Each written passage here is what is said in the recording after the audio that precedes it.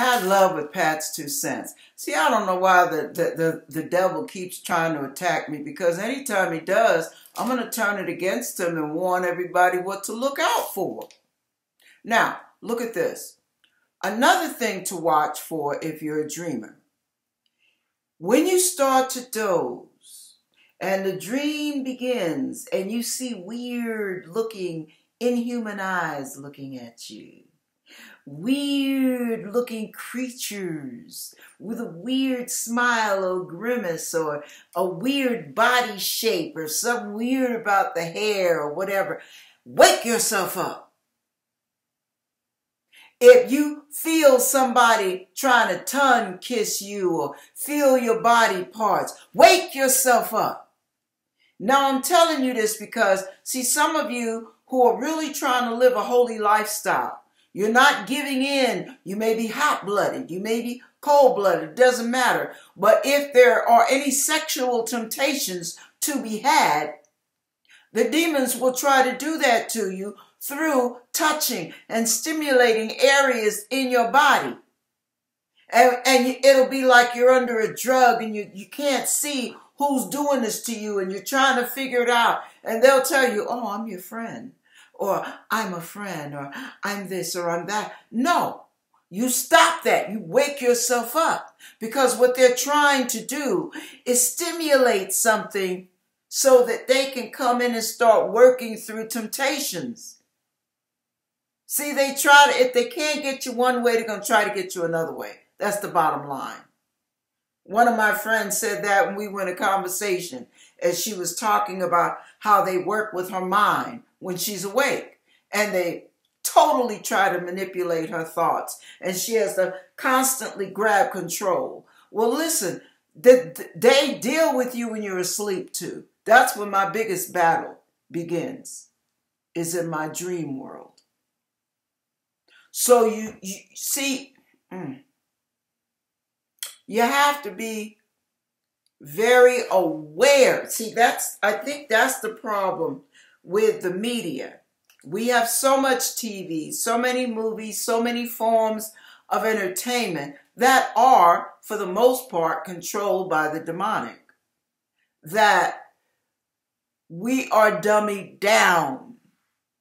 And we don't suspect that there is a scheme, a strategy out to get us. We don't really see it. So we think, oh, you know, these folks are just being a little on the paranoid side.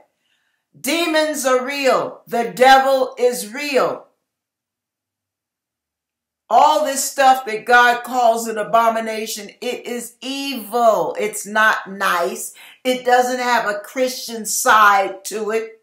Yoga, witchcraft, Wicca, New Age, crystals, the crystal ball, incantations, levitations, all of these, the Ouija board, tarot cards, all of this stuff.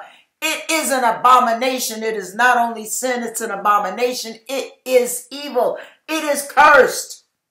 And if you have anything around your house, your yard, your garage, get rid of it. I don't care how much it meant to Grandma so-and-so. Get rid of that bad boy. There are people that I talk to now who are fighting demons in their house, attacking their kids, attacking their family members, attacking them because of cursed things that are allowed through some family member that's working witchcraft, that's doing underhanded stuff. You got to be aware, awake and asleep. You got to know what you're dealing with.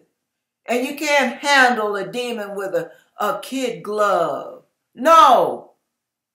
You got to drive that sucker out with all the hatred you can muster up. That's what you call righteous indignation.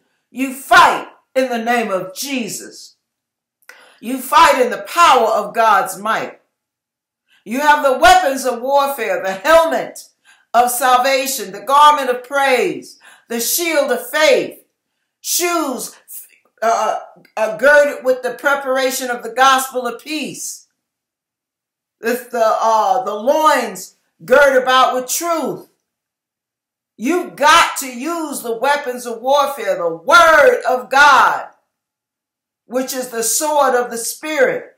Cut them suckers to smithereens. Don't play with them. They're not your friend. They're not some enticing entity to toy with and explore. You better leave your curiosity you better leave that crap alone. That's the bottom line.